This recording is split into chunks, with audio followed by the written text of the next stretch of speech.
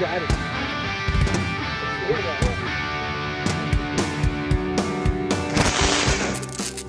So this particular trip, we started fishing kind of our known good fishing spots by hitting rock piles and reefs and rocky points, thinking that this kind of mid part of July, the fish are going to be moved out onto those spots. But with our warmer water temps, although they weren't super warm, they were in that 74 to 76 degree, and we had really calm conditions. We really expected to see fish off of the rocks, and for the most part, we didn't. We just kept kind of grinding it out, and we were able to pattern it in pretty quick. So we're going to kind of roll through some of this footage as we go, and it's almost in sequence of how our day went here. So let's start out. Okay, at this point, we had already fished a few rock spots, and we moved into this area, and we know there's weeds between some of the rocks here on this particular spot. I hook into something, and at first, you treat every hookup as a muskie, and it pretty much give up, so we knew it was a smaller pike. But we raised about 4 muskies in this particular spot, and because there was weeds in there, it was giving us the impression that we were on weeds. So now, we moved up to another spot on the lake, and this is thick, heavy cabbage around us, and I was using a dancing raider, and if you guys want to see how I use a dancing raider, just check the link right here. It hit as soon as it hit the water, but we had another muskie laying in the weeds right in front of us. So as I brought this one in, it was kind of funny because the bigger muskie was actually looking at the smaller one.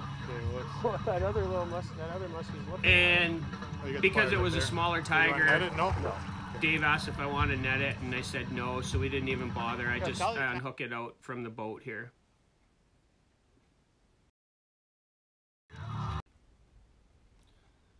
All right, at this point, we had kind of patterned them into weeds.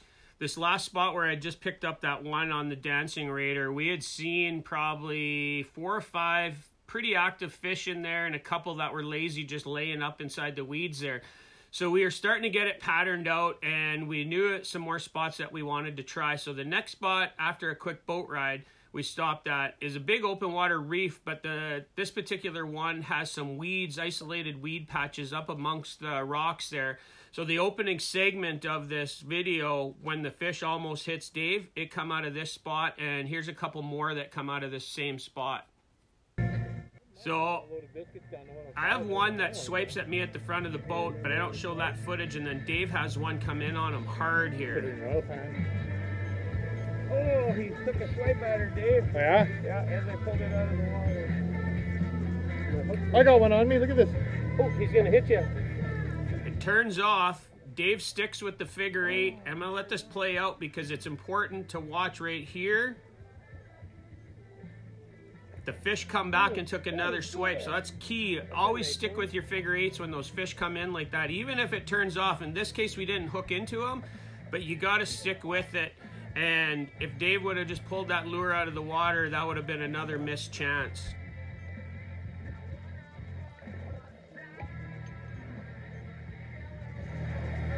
That guy came hard, man. Yeah, that was definitely more aggressive. The first one was smaller, and he actually took a swipe at me. Okay, now we had really moved a lot of fish, and they were starting to get more aggressive, and we were feeling a lot more confident on what we were doing here. So we made a little bit of a run, and I'm going to include this next clip just because I think it's ironic on how it happens so fast. That reminds me a lot of Texas's Power Trip, except where I look at Power Trip as a combination. Well, look at that. Of like I just put it in the water. Literally, yeah, right There's 2. There's 2, Glenn. There's another one right there. Jesus. They're little, but yeah. Now we're going to make a quick boat run, and because we got them patterned down into the weeds, and like I say, we're pretty confident on what we're throwing and what we're doing. We're moving into this huge weed line, and this is kind of going to be our make or break for the evening. We knew we had to kind of finish out on a strong spot. So we're out on a huge weed line. I think if you watch around the boat, you'll see some weeds in the video. I hook into something right away. We're thinking it's a muskie, and then it just kind of gives up the fight. So telltale pike. We'll let it run out here for a second. There, you can see all the weeds around us off the side of the boat. We're seeing multiple fish in this bay and in these weeds. The only thing that wants to go today, eh? Yeah. I don't mind northern, but So I'm gonna fast forward through a piece here because everything happens in sequence now. Everything's going super quick. We're seeing fish, we're moving fish. So my very next cast, I cast out here and just watch what happens here now.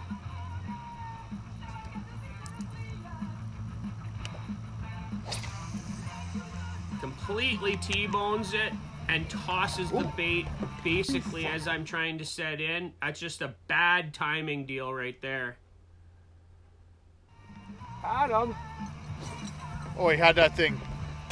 I'm throwing a Dadson. It's kind of a silvery Cisco with a dangle blade, and that typically wouldn't be my first choice. I think in an earlier video this year I talked about some lures that I was really expecting to use this year, and this was one of them right here, which just is an over under.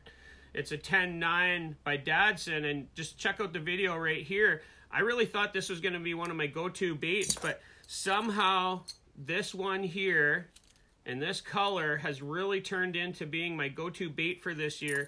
So because I just missed that one on that bait, I'm just going to stick with it and I'm going to ride it out. So like a few casts later, here's what happens. Oh, it'll be fucked. As I start reeling in here, probably like my next cast or next couple casts, I have a bunch of weeds on. And I just pull it out of the water and watch what follows up. Look at the middle of the screen here. He's just hanging You out see too, a waiting for lazy you. musky just kind of roll. The water definitely feels warmer here. It's not. No, I know it's not, but it feels it. So we're seeing multiple fish. We know it's gonna happen. We just seen that lazy follow. This is my very next cast. I pull in and we're just essentially what we call carpet bombing this weed bed. We're just throwing It's like everything we going down can the at it. Milwaukee We're rabbit sticking with hole. our confidence baits. It's way out from the boat here. This time I know it's a muskie. It's pulling hard, it's fighting, it's got the head shakes.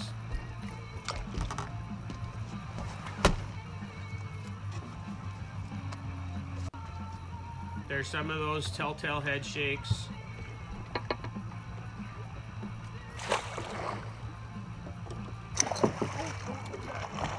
And finally we get one in the bag on this otherwise tough night. Ooh, that's all bent.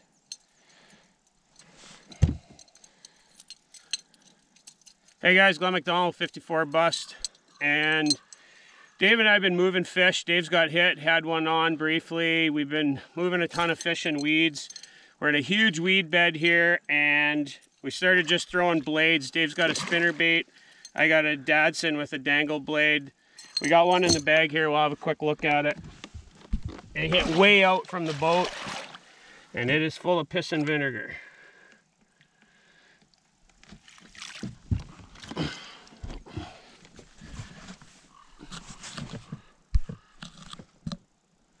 Nice solid little. We'll get a quick picture here and we'll get her back in.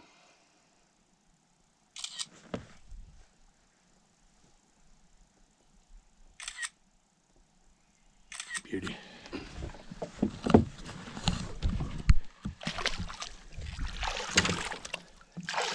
See you later, buddy. That was a lot of goddamn work. For one fish. Yeah, it was a lot of work for one decent fish in the bag at the end of the day, but you know what? We'll take it. And those are the kind of days that you just have to grind it out and just keep patterning things as you go and sticking with some of your confidence baits. And I know we've talked about that a little bit in the past here, but we really believe that that's true. When you start to figure out what the fish want, you got to stick with your confidence baits and stuff that you know you can throw in those type of situations. So if you guys like this type of content, please like and subscribe, leave a comment or question below, and we'll get back to you as soon as we can. And until then, we'll see you out on the water. 54 bust. Stick around. Here's a preview of next week's video right now.